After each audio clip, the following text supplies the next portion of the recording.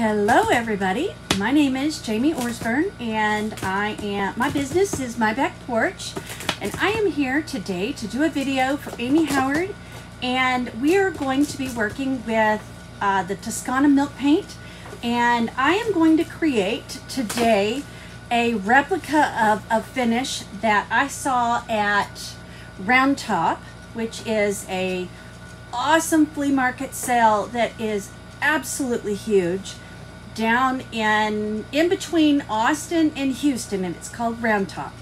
This is one of my favorite places to go to see the most unique things, the most beautiful antique painted furniture. And one of the things that we have learned is that the Toscana Milk Paint is one of the, well, is a, let me see how to describe it. A lot of furniture from the past has been painted with milk paint. So to replicate that look, we use exactly the same thing that they have used, and then we will antique it a little bit to make it look a little bit more used. And this is my absolute favorite finish, hands down. I love it. It's not hard to do, and I want to show you how to do it right now. So I'm calling it my Round Top copycat finish. So I can't wait for you guys to see what I do. So let me turn this camera down and let me show you what I can do. Okay, first of all, we are going to mix the milk paint. I'm using a mixtures of Amalfi Coast, Scandinavian Gray, and also a little bit of our champagne yellow. So these are the colors that we're gonna mix. And I have already pre-mixed them a couple days ago. And this one right here is a mixture of the Amalfi Coast and champagne yellow. So you can see how it has, it's a little bit, well here, this one is straight Amalfi Coast. This one has the champagne yellow mixed in it. So you can see the difference of the colors right away. So we're gonna add some water to this one. Our next color we're doing is the Amalfi Coast with Scandinavian Gray. So you see that difference? It's made it a little bit different. It's got more gray in it. So we're gonna mix all three of these with water. I like to mix, well, it's going to be basically 1-to-1 milk paint to water. You want it to be nice and runny. So I like to mix these up. Looks like I didn't put enough water in this one, but that's okay. We'll go ahead. See, I'm mixing this up. It looks a little thick. You see how thick that kind of looks? So I'm going to add a little bit more water, but first of all, I'm just going to go ahead and get it mixed up. Part of the reason we're mixing it is we have all of that pigment that we are trying to mix into the water.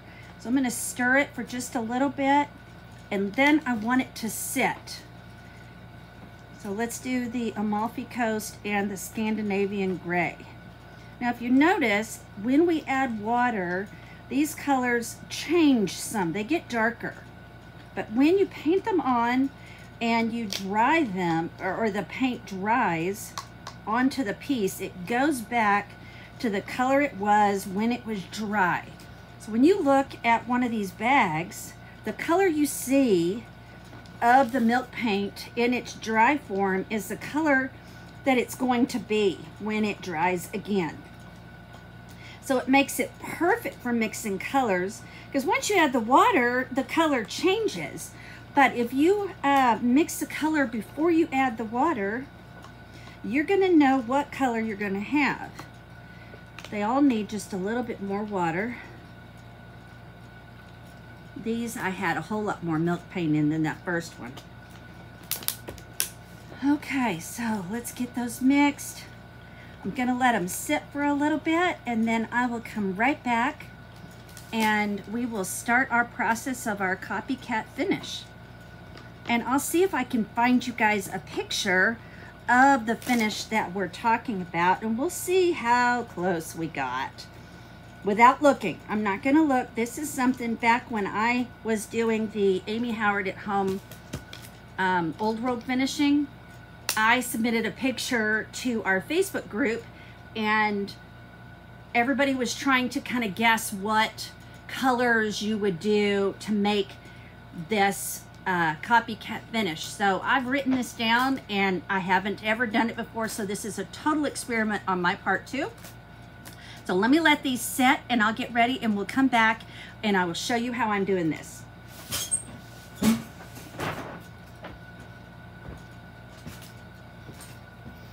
Okay, we are back. I forgot to tell you that before I do the Toscana Milk Paint for the Old World finish, I really like to use this cracked gesso because it gives it an underlying white color, because back then they used gesso, they used a Venetian plaster, they used some sort of a white substance to create a lot of the details that come in this. Instead of carving out wood all the time, they could use plaster, and the plaster would carve easier, and then it would dry really hard. They could paint right over the plaster. That's why you see a lot of chips, and underneath it's white. So what we're doing is we're replicating that by using the gesso. The gesso comes in powder form as well. This is I just used a bunch of it. So it's white. You mix it. I mix it 1-to-1, the same as the Toscana Milk Paint. So I've mixed it. I've already stirred it up. You do need to be careful that you don't whip it, because you get lots of bubbles, and the bubbles don't look great when you're fixing this piece. So I've already painted a couple. I've pre-done that, but I thought I would just show you real quick. It's just, that stick keeps getting in my way. Put it aside. Okay. So I'm just painting this on. You don't have to act like you're painting a fancy piece because you're going to have brush strokes, because you won't. You want to get this gesso on, spending a little extra time on the details because you want it to get everywhere in those. Now these are just little sample boards. I like to make these, and then that way when I have somebody that wants to see the finishes that I can do, I don't have to drag around a piece of furniture with me. I can just take some of my samples and bring the samples with me and show everybody what I could do with this. Okay, so there we go. I don't like to brush it on. You can use a seawool sponge, but I kind of like to brush it on and then just give it a little texture, because when it dries, it's going to dry with this crazy texture. And you see how I don't have brush strokes. I've kind of brushed it. I did 2 coats here because I accidentally made it just a little bit thin. So 2 coats works. So we're going to set that aside to dry, and we will start on our X-Acto knife. We're going to start on our first coat, which was, does everybody remember? It's the Amalfi Coast and our champagne yellow. So we'll pull one of these out. So it's sat for a little bit. All of the pigment and everything has now gone to the bottom. So I want to stir it again and get it nice and mixed up here. And then another trick when you are painting, well, let's see, I can go ahead and use the Gesso. I get it in there. Reuse paintbrushes. But when you're doing that, you want to go in and you want to stir it and go from the bottom, because a lot of the pigment is down there. So here is our first coat. I'm just painting this on. I'm doing it rather gently because I don't really want to do a big brush stroke and wipe all of my gesso off. Again, this is a lot like milk paint is so forgiving. There's not brush strokes. It settles down. It looks beautiful. Of course, that's my favorite color. So we'll get this on here, and then we're gonna let it dry, and then I will start on my next coat. My next coat is going to be the Amalfi Coast and the Scandinavian gray. So this is different. I will probably use a seawool sponge on this one so I get some different texture than what I've got down below. So I'm gonna dry this and I will be right back. I don't think you want to see me dry it forever. It does dry pretty quickly. My favorite part of it drying is when it changes colors and it goes right back to that color it was when it was dry. So let me get this dried and we'll do the next one.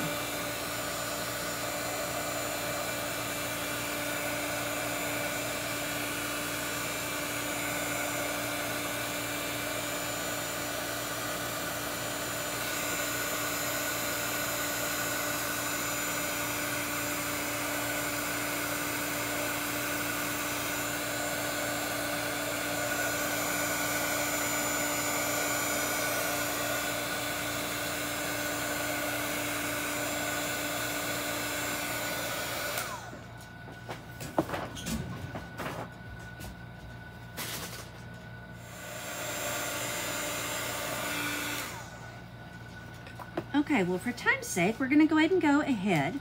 See these places here where the color is a little bit darker? It's probably still just a little bit damp, but I'm gonna go ahead, actually, it maybe down underneath, but that's also where the paint got on a little thicker, kind of puddled. So I like this variation of color a lot. So now I'm gonna take the Amalfi Coast and the Scandinavian gray, and I've already done it a little, and I'm just gonna dip, this is a seawool sponge, okay? I'm just gonna dip it in here. I've just stirred it. So again, make sure that you keep it stirred up. And I'm gonna now apply this color. You see the different color? See how it's variation?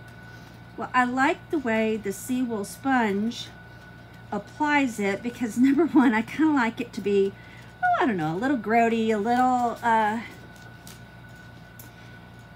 well, you don't want to say speckled, but it just looks aged. It doesn't look brushed on. I just love the way it looks. And with these samples, I do like to do the edges because when you have a piece of furniture, you don't just stop on the edge. So there we go. I've done that. Now we're going to dry this and then we'll do our last coat, which is just the straight Amalfi Coast. So let me dry this real quick. It should dry pretty quick because it's already warm. Now, honestly, I would not suggest blow drying your finishes when you're making it on furniture, but since I'm trying to show you all of this, I want to show you and make the video quick enough so you can see how to do it. You can come back and watch it, but I would suggest letting each coat of the milk paint dry. It'll probably dry in about 30 minutes to an hour, so just let it dry on its own. I'll show you, well, let's see, I already covered it up, but if you go and you just hold it right down, okay, you see that cracking? You see that cracking that's starting to happen? This is part of what milk paint does. This is okay. This, I like this. That's why it's called cracked gesso, okay? So I'm gonna dry just a little bit more. Where's that? There it is. So that we can do our next coat on this, okay? Let me get this dry, and then we'll come back just with our Amalfi Coast.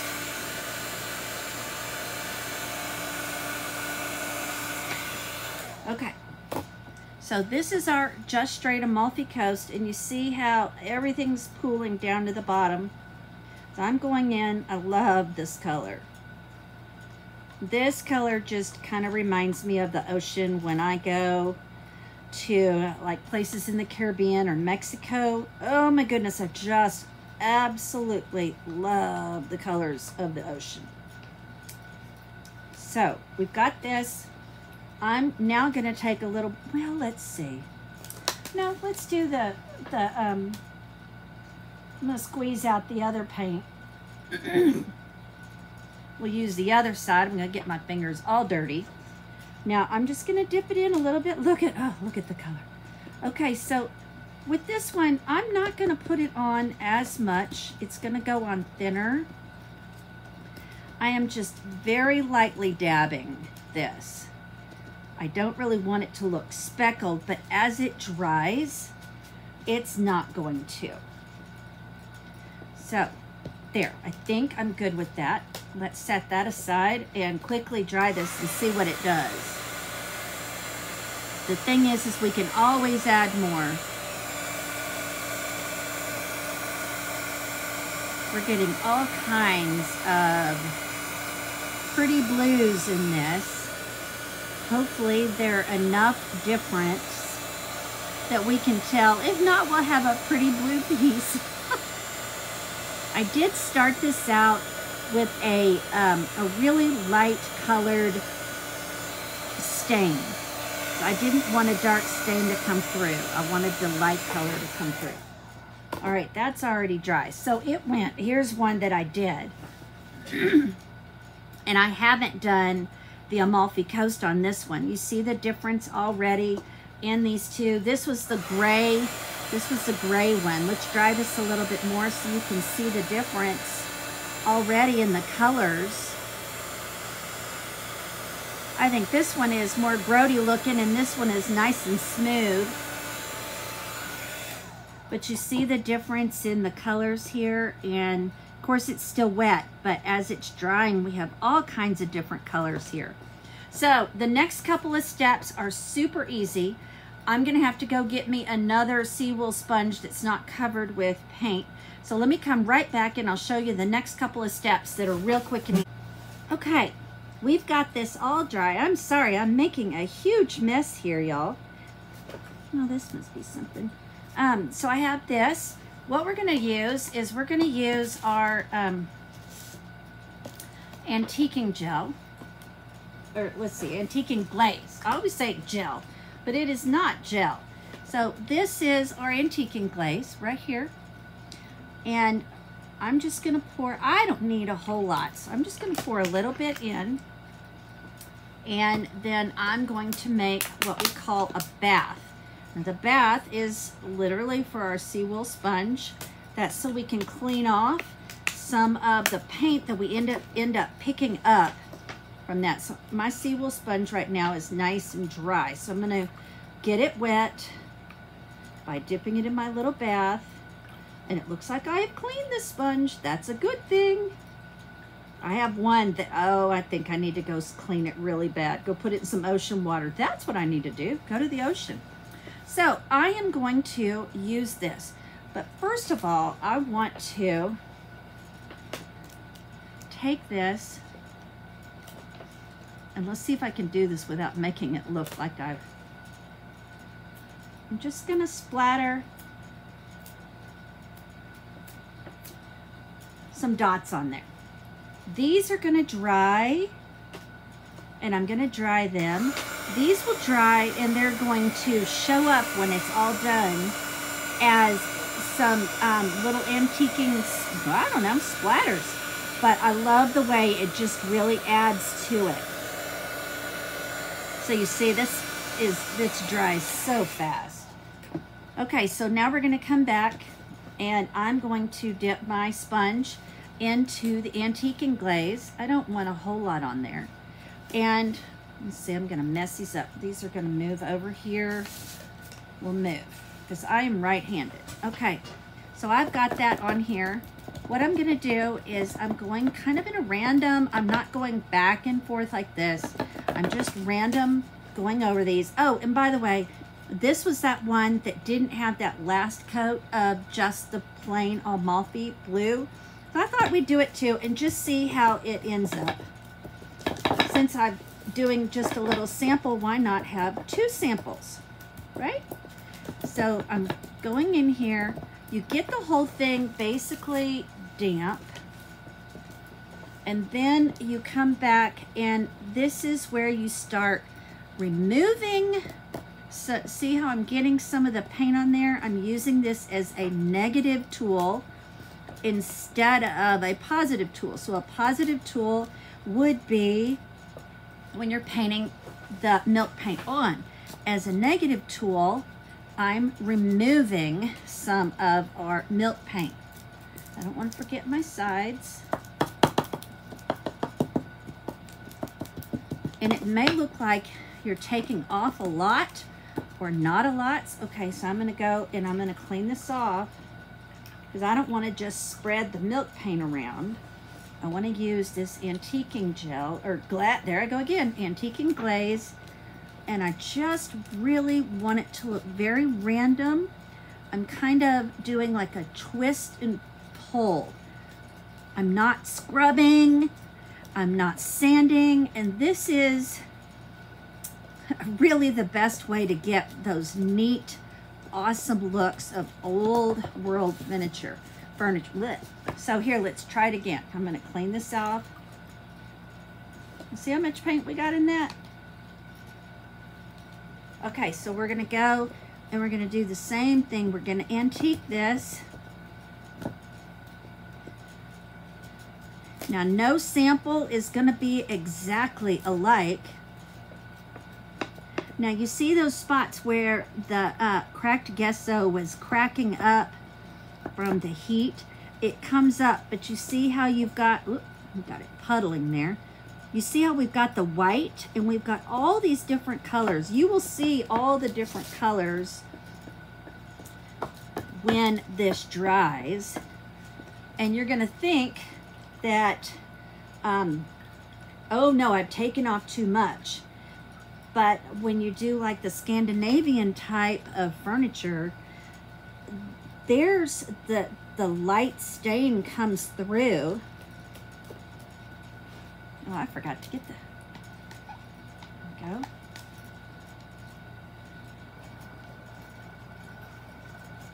So I'm just gonna work this. Oh, I really like this one. I just like the way the cracked gesso is coming out.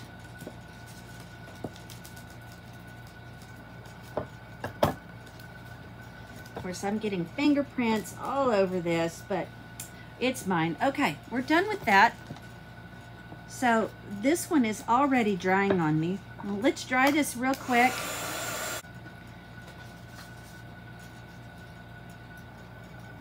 Okay, look at these. Look at the difference. This is the one where we stopped with the gray. This is the one where we came back over the gray with a little bit of a bluer Amalfi coast. We already have two different colors here going, but look at all the variation in the colors. I absolutely love this. This one is turning out to be my favorite. Now, some of these are cracking, and I love that because what does old furniture paint do? It has spots where it's cracked. So the next thing we're gonna do, which will occur really quickly, is we're going to use our light antique wax. We're gonna come back with just a little bit of dark antique wax. And then we're gonna top it off with just a little bit of the dust of ages. This goes super quick. Let me find my brushes. I have brushes that are specifically for my light and my dark. So the light wax is just, it's very light. I love this. As you can tell, I use it all the time. We're gonna start with this one. It does, oh, wait. Oh, we'll just use this. I always like to offload because I don't like to have too much, and that allows me to spread out the wax on my piece or on my brush here. So we're just gonna go in and lightly brush. Do you see how the colors are becoming even more vibrant here? And I can feel I have already covered that with our wax. So let me get just a little bit more. And we'll do this one.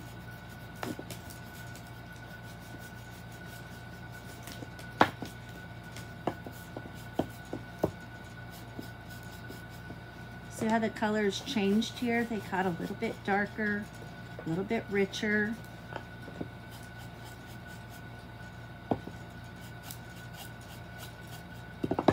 So we've got that. So we're gonna let it come to tack. Usually coming to tack is going to be, I don't know, 5-10 minutes. It depends upon how much you put on. it comes to tack when it doesn't have that little bit of sticky to it. So once you get that done, then you can come back and you can use the dark wax. I don't go through this near as fast because look how dark that is. I mean, isn't that a yummy color? I don't know, it looks like we should be using this to polish our shoes. But no, we don't use this to polish our shoes. Just get, oh, just a little bit on here. This needs to go in my water. I don't need a blue sponge. Okay, so I'm gonna take that again, especially with your dark wax. You definitely want to offload it a little bit and spread that dark wax out. Now I haven't quite waited long enough for this to come to tack, but I'm just gonna really carefully do this. First of all, I like to go around the edge. It's kind of like creating a frame. And then I just am gently going over this, just a little bit. Too much dark wax will ruin your piece. It's less is more. You can always come back and put just a little bit more on. You see how we go like this and our edges really stand out. So I like to do the edges. So we'll just do this. And I think there is still enough dark wax on here to do this piece. Well, maybe not. I don't put very much on here at all because I don't like to overdo it. So again, I'm going to go around the edge to kind of give it that halo framed look. And then I'm just going to gently brush. Now I'm not doing it real hard. I'm not doing it all in one place. It's just where I feel like it needs to go. Again, I'm framing it. You see how that frames that? And then you can come back and put a little bit on there. This is just adding that little bit of age. We're not going in and trying to change the color of everything. We just want a little bit of age on that. See how all of a sudden all of this cracking shows up because I've gone over it with this dark wax. Love this. Okay, so we have done that. We've done the dark wax and the light wax. I like to have a brush that I label. It says dark wax on it. And then the last thing we're gonna do is our dust of ages. And I hate to dry, I can't really dry it with a hair dryer because then that'll just melt well, that's not a hair dryer, it's a heat gun. But this is our dust of ages. It just looks like, I don't know, gray dust, except for that little dog hair there. Whoops. So I take that and I'm just going to, I like to do it like this. That way I have a nice even spread of this dust. And then we're gonna go back in our houses and remove all the dust from our furniture, right? So I'm gonna move that. And then I'm gonna come back and I'm just gonna kind of pounce it in. Usually you want to wait just a little bit so that that dark wax just barely comes to tack. You don't wanna wait too long because this here, not only does it give us a nice little dust look, but you can go back and you can buff it. So you see how we've got that? Let's do this one. There's lots of places for that dust to accumulate into our little cracks here. We have a little crevice going here. Of course, we have all of these little cracks here.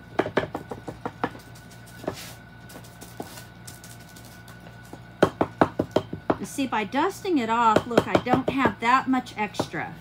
I'll wipe off some. And the last thing I like to do, clean up our workspace just a little, is I like to go and just, I'm not doing a solid buff here, but I'm going back just a little bit.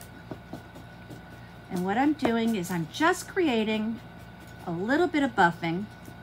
It shines it up. It makes those colors stand out even more.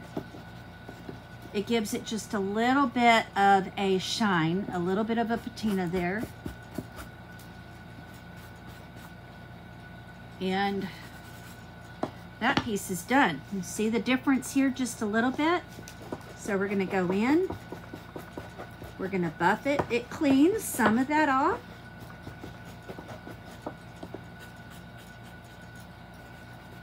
Ooh, I like this piece. I like the growtiness of it.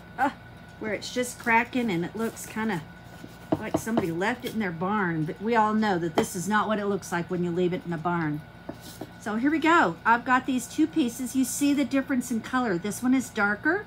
This is the one that we just did the two coats. We did the Amalfi Coast and Champagne Yellow on both of these. And then we came back and did Amalfi Coast with Scandinavian Gray on both of these. But we stopped there on this one. On this one, we went back and just added just a little of the plain Amalfi Coast. So we have 3 different colors here. We have 2 different colors here. And we already have just a little bit of a difference.